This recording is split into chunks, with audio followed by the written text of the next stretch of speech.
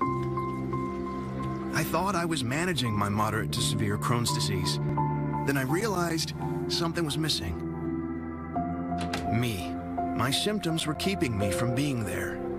So I talked to my doctor and learned Humira is for people who still have symptoms of Crohn's disease after trying other medications. And the majority of people on Humira saw significant symptom relief, and many achieved remission in as little as 4 weeks. Humira can lower your ability to fight infections, including tuberculosis. Serious, sometimes fatal infections and cancers, including lymphoma, have happened, as have blood, liver, and nervous system problems, serious allergic reactions, and new or worsening heart failure. Before treatment, get tested for TB. Tell your doctor if you've been to areas where certain fungal infections are common, and if you've had TB, hepatitis B, are prone to infections, or have flu-like symptoms or sores. Don't start Humira if you have an infection.